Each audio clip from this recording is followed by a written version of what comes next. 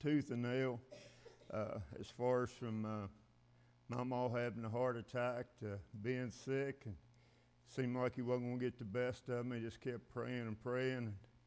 And, one morning, 3:30 in the morning, down on my knees praying by the bed. And if you ever got a hold of home, got happy, and woke Brenda up. I was crying. She never did let me know that I had woke her up, but she told me a day or two later that I had woke her up. But when you hit home, whenever your prayers are answered and God starts speaking to you, it's hard to keep the tears from rolling. Thankful for this privilege to be able to preach tonight. And as I was going over my message, I started thinking about our generation, my generation. You might say the baby boomers, how we have really failed. I look back when I was raised. In my time coming up, my dad taught me to respect the church house. He taught me to respect Christians. He taught me to say yes, ma'am, no, ma'am, and respect my elders. Our generation today don't even want to work. They don't have no character about them. It seems like we just keep declining. The further we go, the worse it's getting. You hear, thank you, Liam, people, and don't get me wrong, I would really like to see a revival start here and spread throughout the land. But the Christian's going to have to get serious about it if it happens. Several things that comes to mind as I was preparing this message. Actually, several of the people that I had invited, I know for a fact that was lost. Brother Kenny and Terry, I bowl with them, and I would talk to them ever so often. And Terry come to me one night, and she said, "Bobbie, got saved." I said, "Well, that's fantastic." Was baptized. I said, "No, we got to start working on," I call him Papa. Just to aggravate him. I said, "We're going to start working on him now." I got a tape at the house where he was baptized a few weeks ago. They go to, I can't even think of the name of the church now. What's Mount Pleasant. And I went to them. They told me that they was going to come up to hear me, being my friends. And I said, "Well, what you need to do, you need to go tell your pastor that we're not trying to steal you all, that you just want to go hear a friend of yours that you've never heard preach." And I said, "He probably won't care, but let him know that we're not going to try to steal you and that you will be back. We're not in the business to steal people.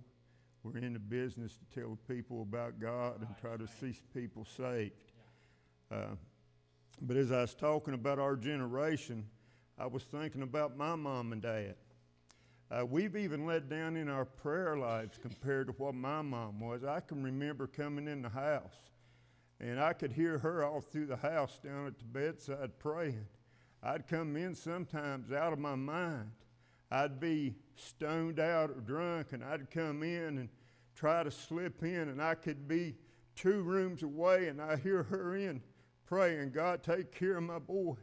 Take care of Bobbie. Bring him home. Don't let nothing happen to him. God, save my boy." She would come to me time and time again trying to witness to me, and I got to the place where I was so wicked, I'd say, "Mom, I don't believe in such a thing. I don't believe there is a God. If there was a God, why don't he come down here and make me serve him?" I mean, just stupid stuff like that. But she never hindered her. She just kept on praying, kept on knowing that God was going to answer her prayers. That's the kind of business we need to get into today. We need to get that dedicated. When the Christian people, the church people, gets that dedicated where they will stay on their knees and trust that when they ask God to do something, He's going to do it. Whenever we get on our knees and pray that revival hits this land, hits this hollow, and we know that God's going to do it, and we say, God, we're not going to quit asking you until you give it to us, I say sooner or later we're going to see things start changing around.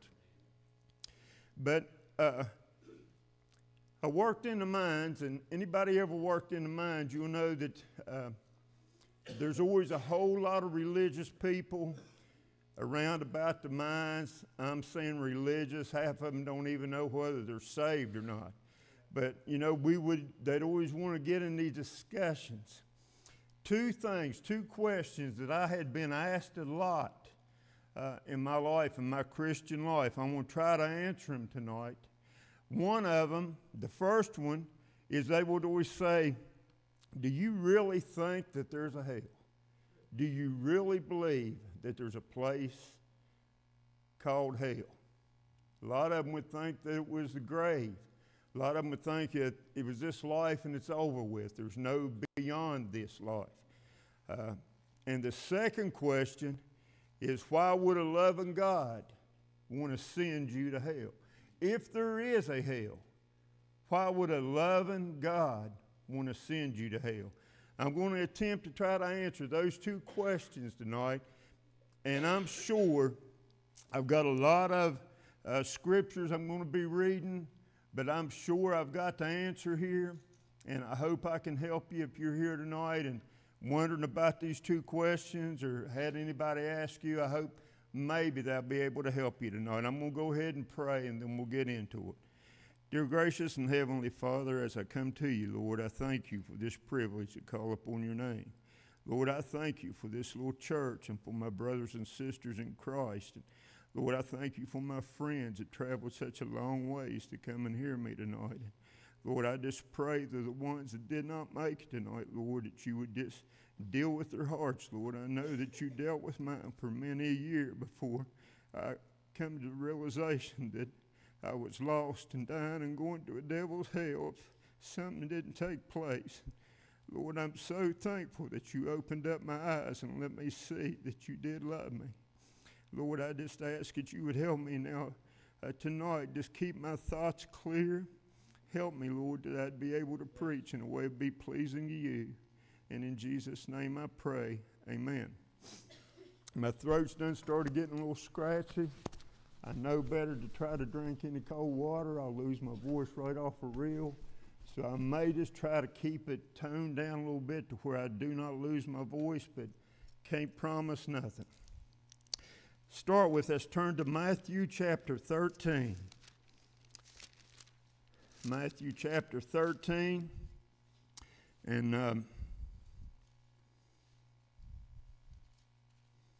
well, wasn't it? Okay, Matthew chapter 13, verse 37.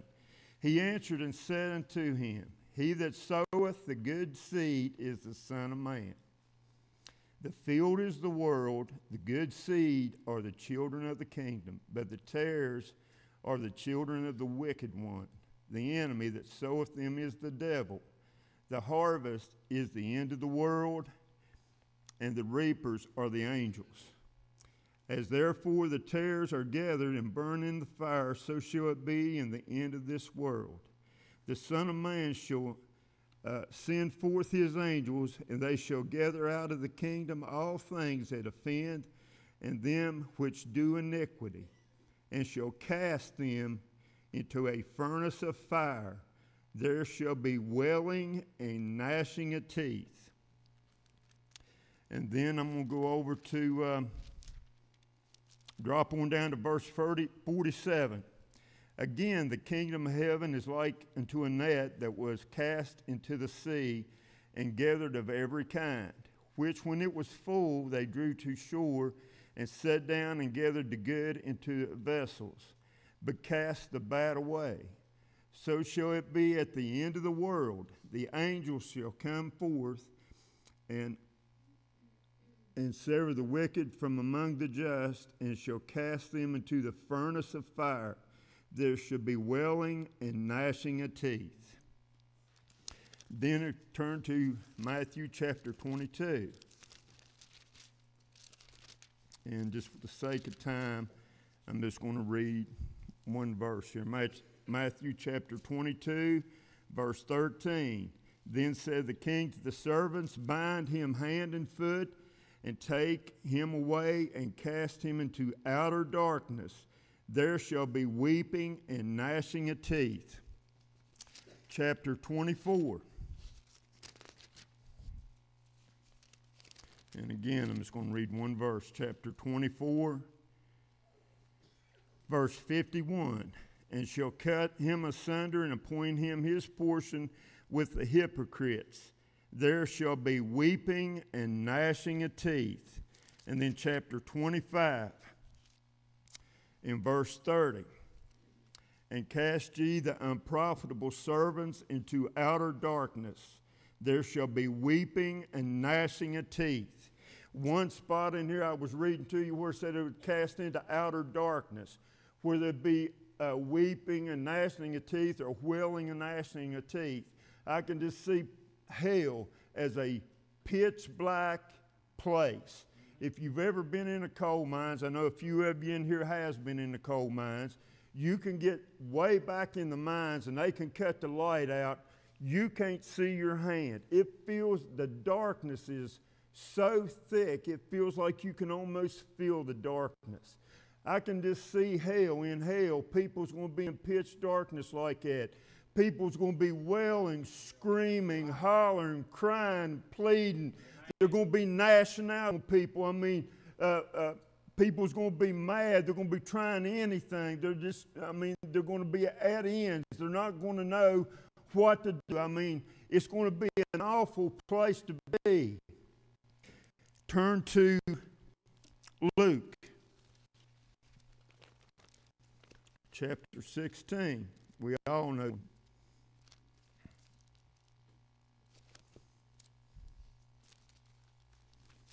Luke chapter 16. I'm going to read a few verses here for you. Luke chapter 16, verse 19.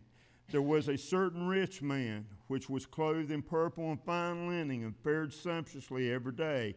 And there was a certain beggar named Lazarus, which was laid at his gate full of sores, and desiring to be fed from the crumbs which fell from the rich man's table. Moreover, the dogs came and licked his sores. And it came to pass that when the beggar died and was carried by the angels into Abraham's bosom, the rich man also died and was buried. And in hell he lift up his eyes, being in, look at this word, it does not say torment, it says torments. Being in torments, and seeth Abraham afar off, and Lazarus in his bosoms, and he cried and said, Father Abraham, have mercy on me, and send Lazarus, that he may dip the tip of his finger in water and cool my tongue, for I am tormented in this flame. Now how miserable would it have to be that you would just want somebody to take and dip their finger in water and touch it to your tongue to try to cool your tongue? That would have to be some kind of miserable, wouldn't it? Our pastor has taught us that we was made in the image of God. And he said mostly, one time he took a diagram and was showing us the spirit goes back to heaven when you die, but he was talking about the body and the soul being kind of intertwined. And he was showing that how when you were saved that it was like the soul was kind of traced out, cut away from the body. And I can see these people that's in hell. Their soul is down there, and everything that we desire here, their eyes are burning, they're hearing people scream and holler and cry, they're burning all over, they're thirsty. I mean, every agony that you could possibly have when you get to hell, you're going to feel it when you get to hell. If you're not saved when you get to hell, it's going to be one of the most miserable places that you will ever could. You couldn't imagine such a bad place. And the bad part of it is, once you get there, there is no hope for you. You will not be coming out. He asked Lazarus Abraham to send Lazarus, and he said, even if I would, I couldn't, because there's a large gulf fixed between us. You can't get to heaven, and heaven can't get to you. It's over, buddy. You done checked out. There's nothing more that can be done for you. You done bought your place in eternity. Wouldn't that be miserable? To be in hell and to be able to look afar off and see somebody in Abraham's bosom or in heaven enjoying herself, and there's no way you can get to them. No way. And he even says, send Lazarus to my brothers. I got brothers at home. Send that they might not come to this awful place. He was even concerned about his parents. He was concerned about his family, his brethren at the house. But there was nothing could be done. They told him, said, well, if you can't believe Moses and the prophets, they ain't going to believe one risen from the dead. And that's what it's going to be like right now. Can you imagine being in hell and remembering that you've got a son or a daughter, and there's no way to get to them? Just say, don't come here, don't come here. I'm telling you, they don't want you in hell. Your closest relative don't want you in hell with them. They don't want you nowhere near there. But there's nothing they can do. There's no way to reach them. It's too late. If you don't reach them here, you're not going to reach them once you die and go to hell. It's over. Turn to Revelations chapter 20.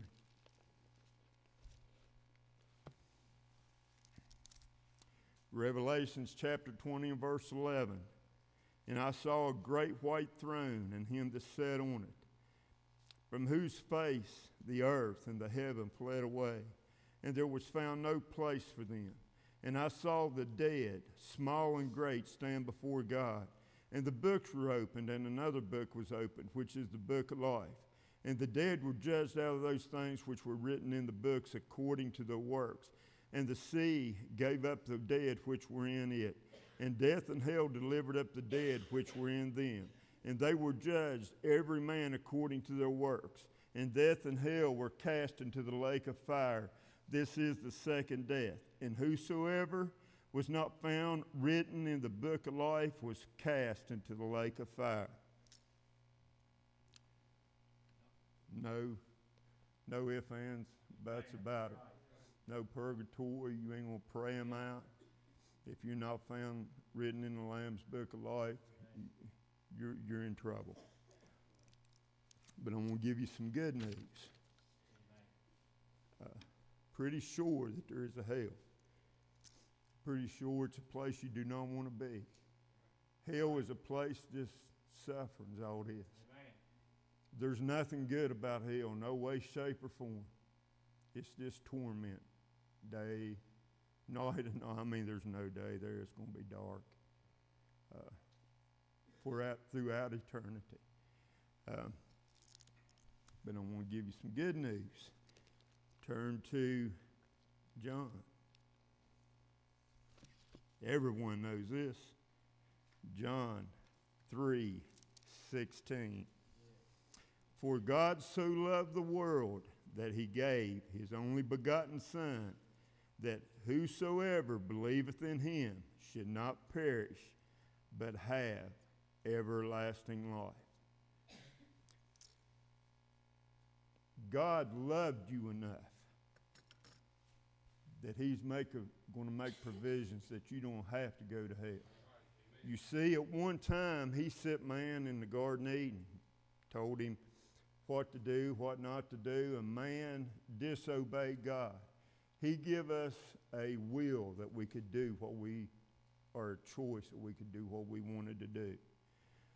But even after man fell, and don't think for 1 minute, well, that was Adam fell. If I was there, I would have been different. I wouldn't have done it. Yes, you would have. If you're lost here tonight, you would have done the same thing Adam done. And the only reason that the rest of us wouldn't, are we saved and we know better now. But turn to James. I want to read something too. Well, I got a few things here just to save a little bit of time. I'm going to read. I wrote them down. I just wanted to have y'all turn just for the fun of it, but I'll go ahead and read them. James 4:14. Whereas ye know not what shall be on the morrow, for what is your life?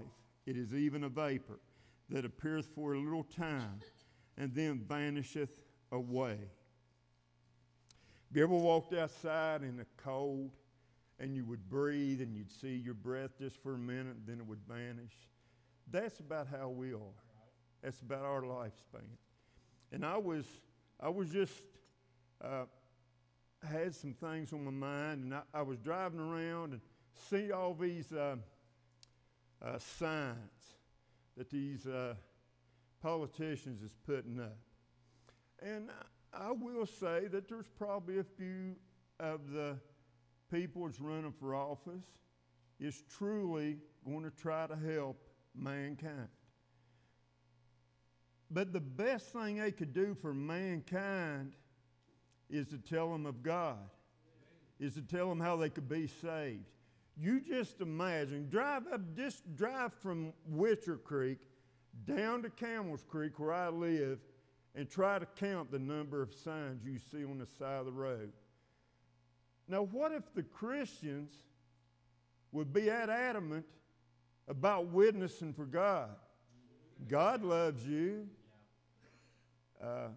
Just putting signs out there, come to church, God loves you. Would you like to be saved?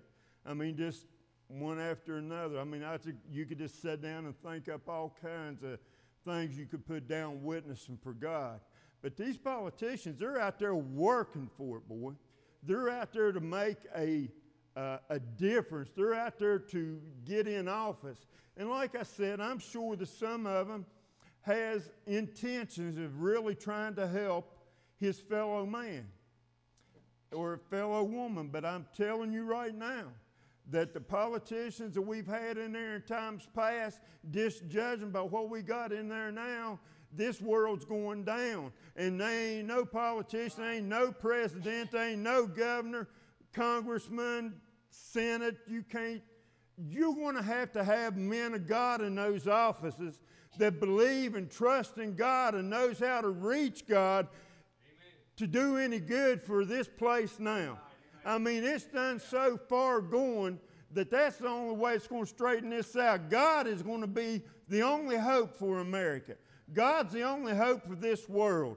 And I'm telling you, you can put the best man that you want in office, and if he's a lost person, he's not going to help this world out.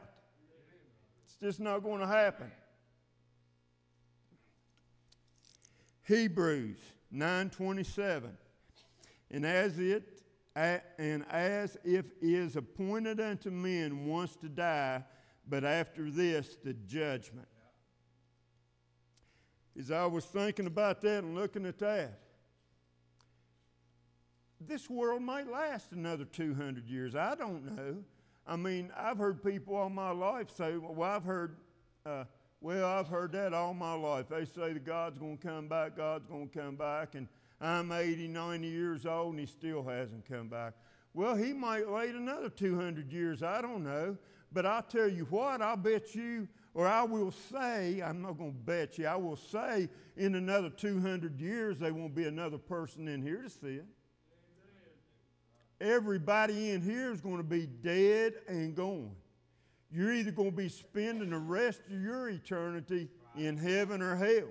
You're not going to be here. This time, remember I read to you just a few minutes ago about this life just being a vapor? That's how quickly it vanishes away. You look back on your life and start going stage by stage. Can you remember being in grade school? Can you remember being in junior high? They didn't call it middle school back when I was, and it was junior high. Can you remember being in high school when you was first married and when you first moved to this little first in your lives. Just look back and think, well, that was just a few. No, that's been many years ago whenever I started adding it up. I was trying to think how long it had been that my mom and dad had passed away. And whenever I was like, wow, that long? Where did it go? That fast. It's over. It's gone. And our life is going to be snuffed out just that fast. Before you know it, your time has come.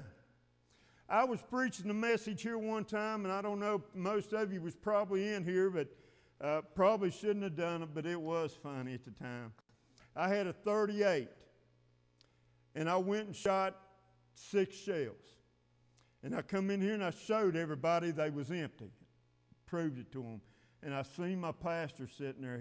I don't know whether he was really liking it or not.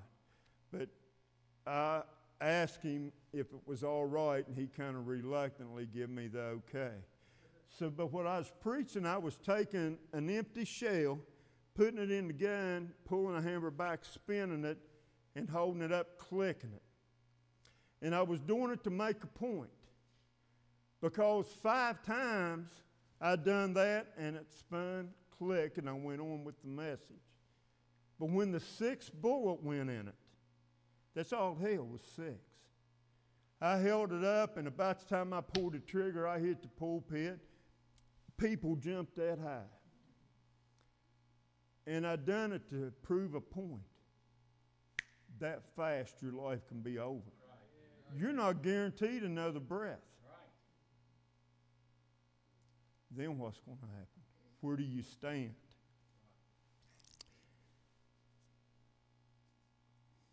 Matthew, let's go back there again.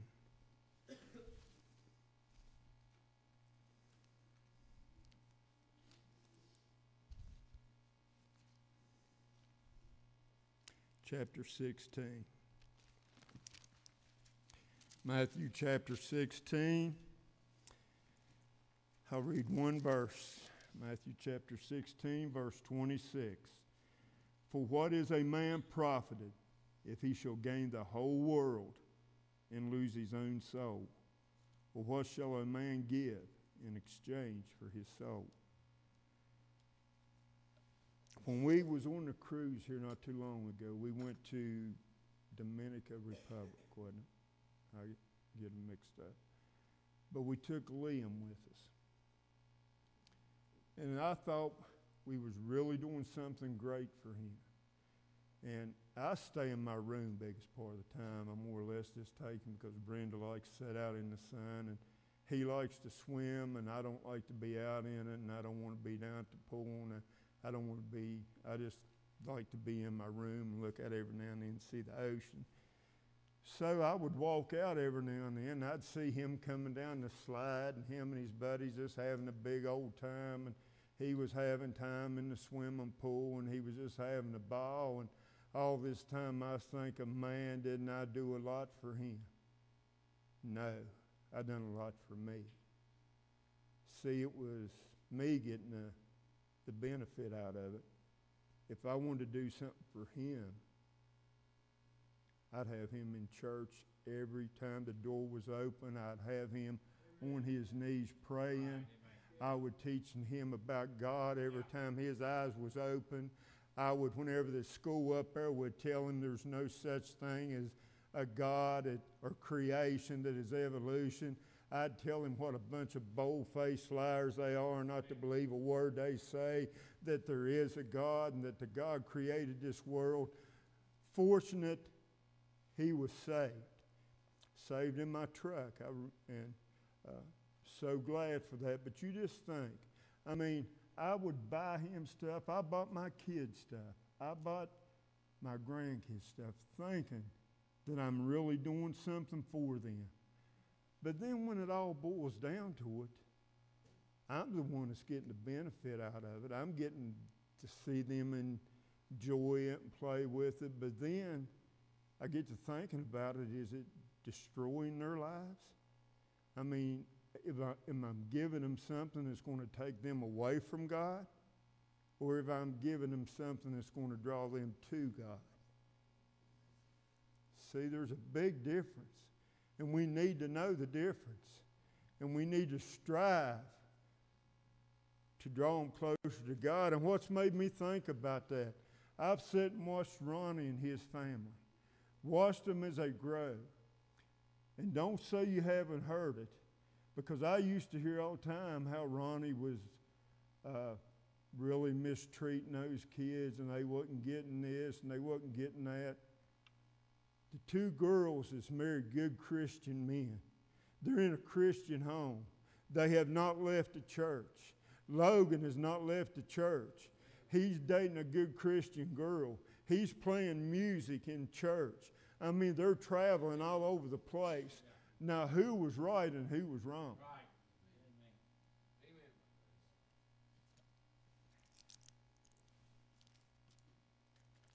Amen. 1 John. We'll be finished here in just a little bit.